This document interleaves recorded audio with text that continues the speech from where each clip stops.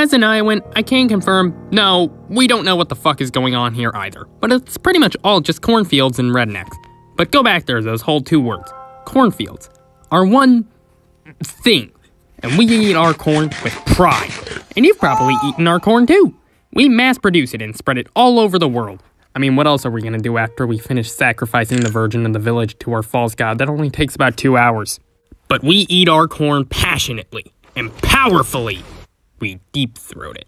And you should too. Cause when you eat it like a pussy and nibble on it back and forth like a bitch, that takes time. But when you deep throat your corn, not only do you get the benefit of having a greater connection with your corn, getting into it, and just feeling it, you finish eating your corn faster. And when you finish faster, you need to buy more corn sooner. And when you buy more corn, that means that the stores are running out of stock faster, which means they buy more corn from our corn mines. And the farms too, I guess.